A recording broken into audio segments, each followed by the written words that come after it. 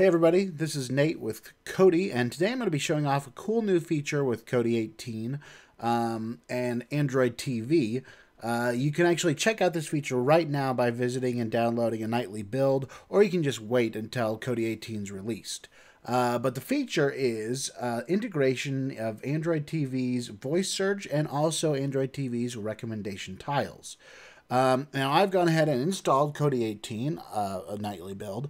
I've also set everything up so that we can see what it all looks like, and here we are on the Android TV home screen with recommendation tiles already available. The way Kodi decides which recommendation tiles to use is it picks randomly unwatched movies, and it also picks recently watched TV shows with new episodes, and also random albums if you have music in Kodi. So for me, it picked randomly Furious 7, God Help the Girl. I've recently been watching Agents of Shield, which is a great show. And it's put them in the tiles here. If I click it, it'll open Kodi and go straight to the info page for Furious 7.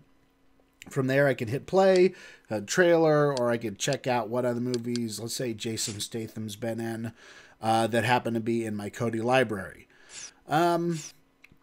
So that's information tiles. They're pretty cool, but I think the even cooler thing that we can do now is we can actually do voice searches for things inside of Kodi.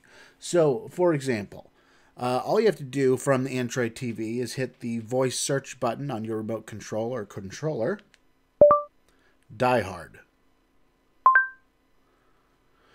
And now Android TV will search not just its regular places like Google Play, but it'll also search Kodi. And so if we click Kodi, it'll pop up Die Hard. We can also go back. We don't just have to search for movies, titles, or anything like that. We can also search for actors or actresses. So let's say Natalie Portman.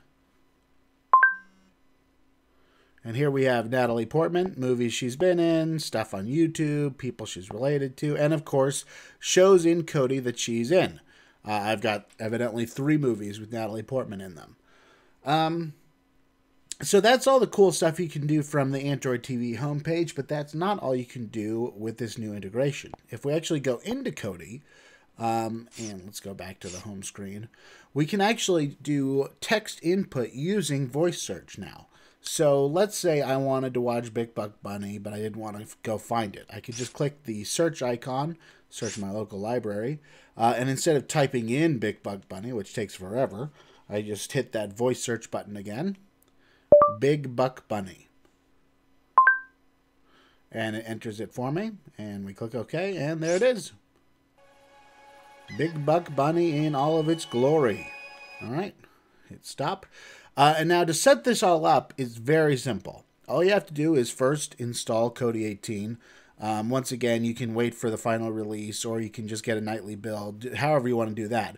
But from there, once you've installed it, you click this this gear up at the top left corner. That's the settings gear.